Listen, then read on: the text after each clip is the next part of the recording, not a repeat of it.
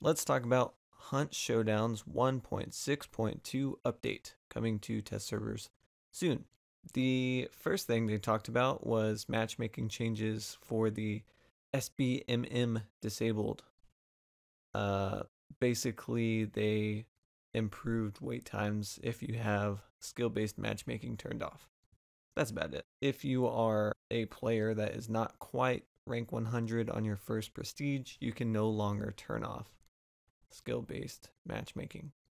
They just want to keep it fair. So now for the more exciting portion of the update, they added some new variants to the Vetterli, starting with the Vetterli Marksman. It comes with a marksman scope, obviously, as the name suggests, and it will cost 190 hunt dollars. Here's the clip of it in action. So this is just some normal gameplay of how you can experience it and how it feels, how it looks exactly when you're using it in game. So they want the Vetterli Marksman to be a more aggressive marksman weapon. Also very exciting is the Vetterli Suppressed weapon, or as they call it, the Vetterli Silenced.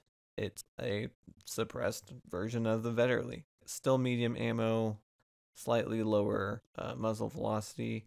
It costs 150 hunt dollars. Interesting for the Vetterli Suppressed, it has different sights compared to the base Vetterli, and I think that's going to help this be a competitive option.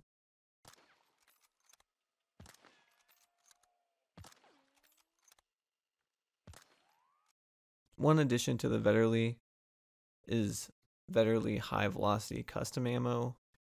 Obviously, increased bullet velocity, slightly increased recoil, and it costs $95. The dev said with this custom ammo, the Vetterli can have a muzzle velocity that's actually higher than the Centennial. Another weapon variant is the Lebel Aperture.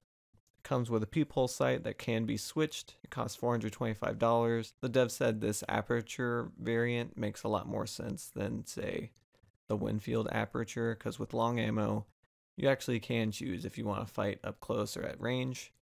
And they showed some clips. Here's that. Also exciting is the new Scottfield Model 3 revolver. It's a small slot medium ammo. It's unlocked at rank 1.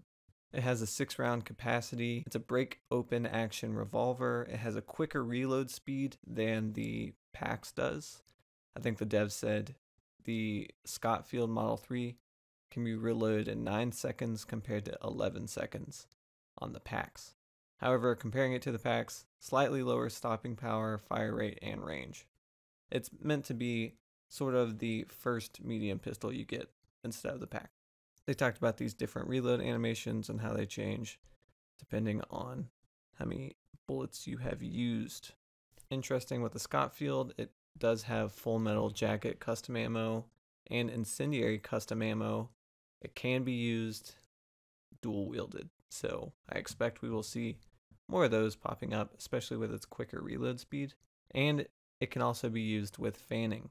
They also talked about the Dragonbreath custom ammo. So now with Dragonbreath, the damage is slightly increased, and its effective range depends on the length of the barrel of the shotgun you are using. So if you're using the Romero, you'll have more effective range than, say, the Romero hand cannon. They also increased the speed of levering on the Winfield Terminus. Not much of a change, but maybe the people using that will enjoy that. I don't know. This change, I think, is going to be rather controversial. They're adding a new consumable, the Health Regeneration Shot. And, I mean, it does exactly what the name suggests. It increases your health regeneration. It will not heal a burned out health chunk. So if you've been downed and you get revived, it's not going to help you get a chunk back or anything. The dev said it is slower than your natural health regeneration. It's 2.5 health points per second instead of the usual 5. But it does not stop at chunked areas. So if you are at 2 health points and you just wait for that regeneration, you can actually heal all the way to whatever your full health is at the time. There are 2 versions of the shot. There is the weak 5-minute version and the full 10-minute version. That means during those 5 and 10 minutes, you will have this extra health regeneration that activates after you take damage. And then they have the other changes section. So These are just balance changes following the Light the Shadow event. They took a look at the crossbow, the hand crossbow, and the bow and arrow, and they want these to have their own lanes. So with the crossbow, it has a strong bleeding effect. They increased its effective range, stronger against armored, and it has more bolts than it did before, an increase on the standard from 6 to 9. With a hand crossbow, it does medium bleeding, it has a small range increase, and it has more bolts.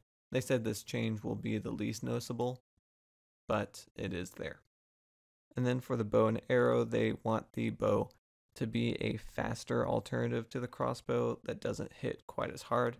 So the bow causes medium bleeding. They changed some of the hit detection on limbs to make it more accurate in that feedback, and they increased the sway. So now if you hold a bow shot too long, the bow will start to sway a lot more. We also have some trait changes. The 100 hands perk is reduced from 25% to 10%. Bolt thrower cost reduced from 4 to 3. And then Bolt Seer is renamed to Blade Seer because you can see axes, you can see throwing knives. It applies to much more than just bolts. The Poacher perk cost reduced from 2 to 1. They said they just want more 1-point perks at the moment, and it sounds like they're going to be revisiting that subject. Other changes, I think this one is going to be significant. The firebomb burn time increased to 2 minutes, and they changed the particle effects with it. So now the firebomb can be used as a pretty effective smoke bomb. And this is just the base one. It's not the Hellfire bomb. I'm interested to see what that's going to do and how that will affect people bringing choke bombs. The Terminus levering fire rate is increased. The weak stamina shot duration increased to 5 minutes or 300 seconds. That's just to bring it in line with the weak health regeneration shot. The Caldwell Pax was moved from rank 10 to rank 18. That's to give the Scottfield a little room to be used. And then they also changed the Caldwell Rival being unlocked from rank 18 to rank 10. I know the medium ammo boys are going to be excited about this. The Centennial extra ammo has been increased from 8 to 12. That's only 4 bullets, but that's, a 50% increase. So that could be good. For the Nitro Dum Dum consistency changes, they just made it to where the Dum Dum ammo on the Nitro Express rifle actually does full damage. Poison ammo hit feedback with active antidote shot. They showed a clip of this. Basically, if you have an antidote shot and you've used it on yourself and you get hit with a poison ammo, they show you that you've been hit, but it still doesn't apply to you with that antidote. This one I think is going to be smaller. Collectible projectiles deal damage when removed. That means if you throw an axe at an armored and then you retrieve that axe from the armored, when you retrieve the axe, it will actually do damage. They also changed the Red Skull Revive readability. So now there is an icon. If you are carrying the bounty and your teammate should be red skulled, you have this new icon that shows you your teammate can be revived. There's also 30 more hunter slots available. So all you people maxing out all your hunter slots, you now have 30 more to do. Let's get on to the price changes, where I think the most important of these is the Nagant Officer is being increased from $66 to $96 hunt dollars. I like this change because the Nagant Officer is basically one of the best pistols in game, and this should be reflected in the price, which I think it is. I might have even gone higher than they did, but interesting. Also, the Centennial, thank God, is being reduced in price, almost half, from $277 to $157 hunt dollars. It's more affordable and it's more comparable to the Vetterli, which I think will make it a more competitive choice now. Let's talk about consumables. The weak stamina shot was increased from 10 to 60 hunt dollars. I know a lot of people run stamina and antidote shots to just cancel out those problems. So now it is much more of a consideration if you are going to use those shots. They went in and tweaked some of the lobby animation changes. This is small. I'm not going to talk about it much, but they made them more true to the hunt style. They also have 2 new legendary items coming to the store. The Bird of Prey for the Terminus hand cannon and the wormwood skin for the Mosin Nagant, another Mosin Nagant skin. Very cool. So that's about it for the changes coming in update 1.6.2. My thoughts, I'm really excited to see what the Vetterli Silencer is going to be like. I think it'll be a good alternative to the Sparks suppressed instead of the Winfield. I'm worried about what the regeneration shot will do to gunfights, but I also think I'll be using it, so maybe I'll enjoy the benefits more than the hardships of trying to kill the guy that you just can't kill. The Lebel Aperture seems exciting. I'm not really sure how many people are going to use it, but it does seem a lot more useful than the Winfield Aperture. If you follow me on Reddit, you might have seen that I asked the sub what type of weapon they wanted to be added next. With 3,000 votes, a new pistol accounted for 17%, so I would say that's a pretty good pick for a majority of the community. I know it's not the majority of the vote, but I think people are just excited to get a new gun. I'm interested to see if they will be satisfied with this gun or wish it would have been something different.